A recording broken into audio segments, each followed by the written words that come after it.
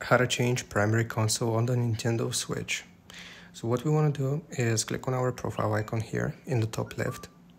Now here we will scroll down until we see user settings. So just click on user settings and then scroll down until you see Nintendo eShop settings. So just select this option here.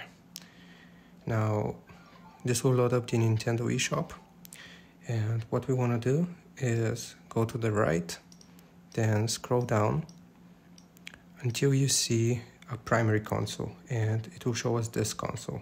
Now if we're using a console that's not registered as the primary one, the following restrictions will apply when playing software and downloadable content. So you will need to be connected to the internet to play, and users other than you cannot play.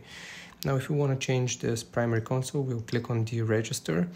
If you do so, you will need to be connected to the internet to play any downloadable content purchased with this Nintendo account. And if we click on deregister, this will deregister our console as the primary one, and we can register another one as the primary one. So that's how you do it. Hope this helps you out. Leave a like and sub, and I'll see you next time.